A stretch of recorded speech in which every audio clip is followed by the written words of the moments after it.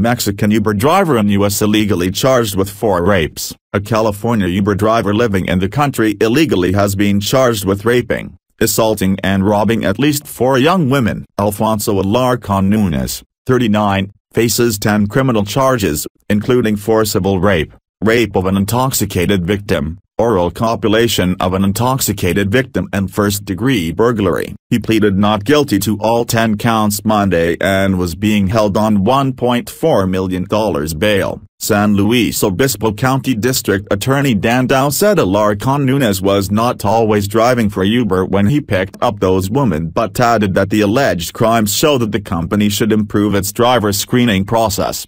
Prosecutors say Alarcon-Nunez targeted women who were on their way home from parties. After driving them home, investigators say he would assault the women and steal their property, including cell phones and jewelry. Authorities told KSBY that Alarcon-Nunez would collect payment for the rides through Venmo to disguise his identity and his Uber records. Prosecutors say he has also used the alias Bruno Diaz and his Venmo username was Brushbat. Dow said Monday that Alarcon-Nunez's alleged victims are between 19 and 22 years old and 3 were intoxicated when they were assaulted. The alleged crimes are said to have occurred in December and January in San Luis Obispo, a city of about 45,000 with a large population of college students.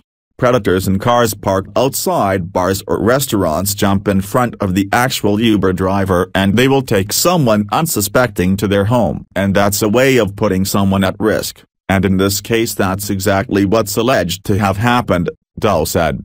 Dow urged Uber users to make sure they are getting in the car of the correct driver by verifying the license plate and other information provided to clients. Dow says detectives are looking for potential witnesses and trying to determine if there are additional victims in San Luis Obispo and Santa Barbara counties northwest of Los Angeles.